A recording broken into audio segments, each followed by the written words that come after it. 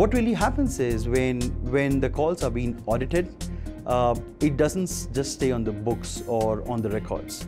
We actually go back to the DBAs and talk to them personally and kind of run through the whole call again, pick up points where we could have done better, right?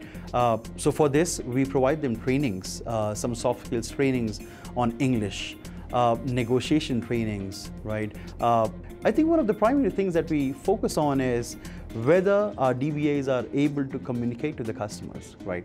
Whether they have a neutral accent when they are talking to a customer, right? Whether the customer is able to understand us, right, when they're talking. So that's one of the primary things. And apart from that, adding a bit of value in it so that when somebody's calling a Datavail, they feel proud. They feel that, yes, I am talking to a company who's very professional in their delivery. No matter what, if they're in US or in India, it's the quality of service that I get.